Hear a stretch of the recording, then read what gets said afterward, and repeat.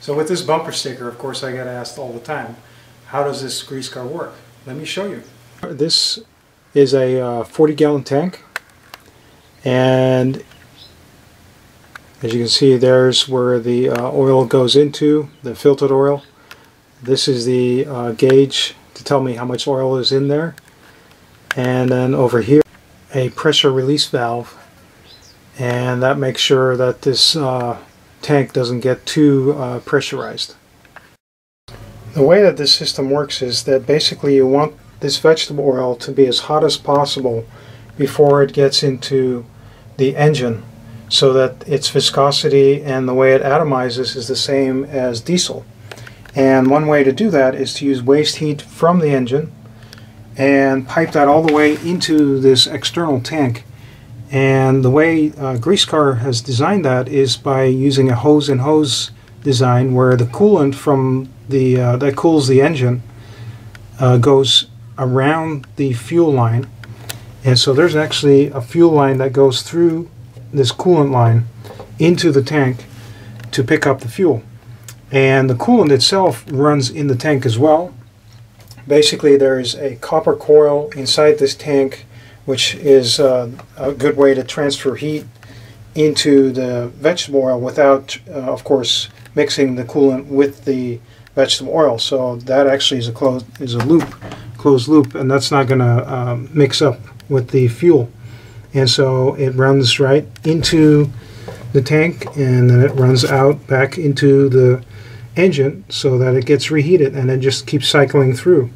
And so basically you're just teeing into the coolant system, and that way the oil gets hotter and hotter. So here's where the coolant hoses with the fuel line inside of them goes underneath the truck to the front. So this ensures that the fuel stays hot the whole way from the tank all the way up to the injection. And so here, this is where one of the coolant lines comes into the and it goes around the fuel filter, the oil fuel filter. And as you can see here, the fuel filter has a temperature gauge, so that tells me how hot is the oil inside the fuel filter. And because this filter here is using a coolant coil, that is a natural way using the waste heat of the engine to heat up this fuel filter. Now then, the fuel does have to run a bit, you know, from the lift pump down here in the bottom. I use the lift pump to draw the oil towards the injector. And then finally I have what's called a Veg-Therm, and that is a electronically heated pipe, basically, that makes sure that the oil that's going into the injectors is really, really hot, because it may have cooled off a little bit, especially during really cold days.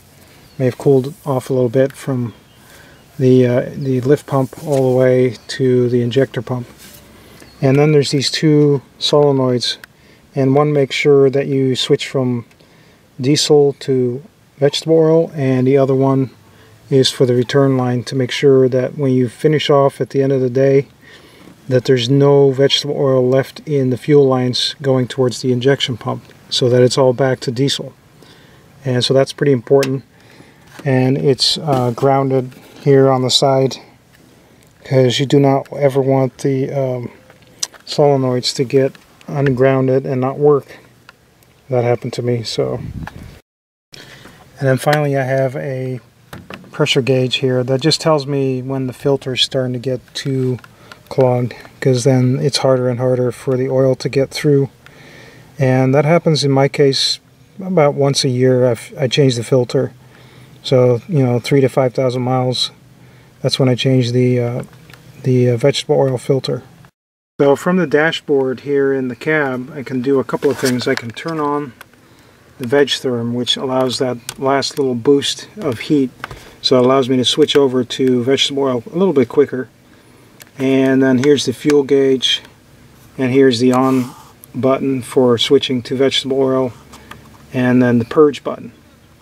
And then in the middle is the regular going back to diesel. And then here on the other side, I've got the temperature gauge, and this is the temperature of the fuel by the time it's in the fuel filter, the oil filter at the front. So that gives me a good idea of how hot the fuel is, and then I can determine whether or not to use the Veg-Therm to boost that fuel temperature, or just you know, once it's hot enough, then I can turn this electronic heat thing off, because the motor will be so hot and the fuel will be hot enough to where I don't need to worry about giving it an extra boost in temperature.